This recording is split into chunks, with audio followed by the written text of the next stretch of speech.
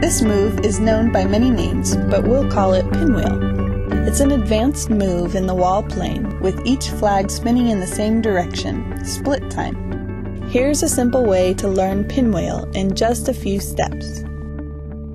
Let's start by learning to toss them up over our head and behind us.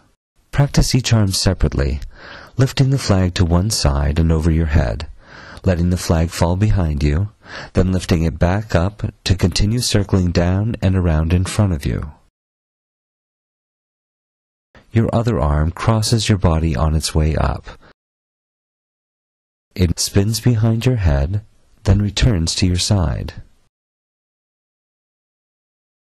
Then, get comfortable swinging both arms at the same time, always keeping them in wall plane.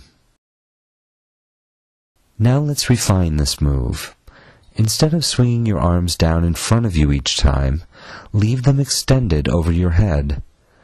They stay in wall plane, spinning in the same direction, falling in front and behind you at the same time. The last step is to bring the flow into split time. Your hands move closer together.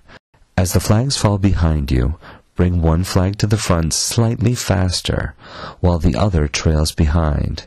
It may begin to feel like one flag is leading and the other is following. Perfect this move by making sure the flags stay within wall plane. Keep your hands fairly close together so that the flags spin around them.